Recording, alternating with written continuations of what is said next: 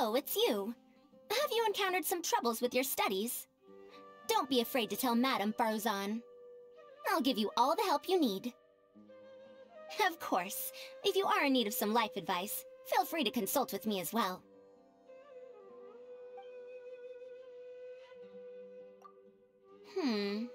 I'm trying to figure out what the kids from the desert might enjoy. Would they prefer snacks or toys? Do you have some time to help me out? A colleague of mine left the academia some time ago to return to the desert as a teacher. I received a missive from her the other day. She was wondering if I had any interest in paying her a visit, and perhaps holding a few literacy classes for the students. So you haven't forgotten about my wish. But the point of this trip would be to just help them learn to read some of the most commonly used words.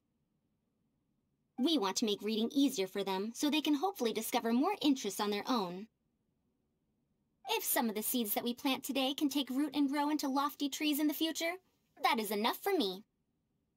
Whether they choose to pursue the same field of research as me is a separate matter. Ultimately, it will all depend on their natural aptitude. Look at you, trying to figure me out. Do I detect someone is getting a little too big for their boots?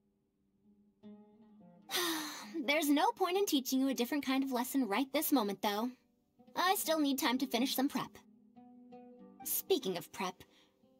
drat. It just came back to me. A little while ago, the academia announced a new set of rules for off-site teaching. Every instructor must fill out a whole set of application forms.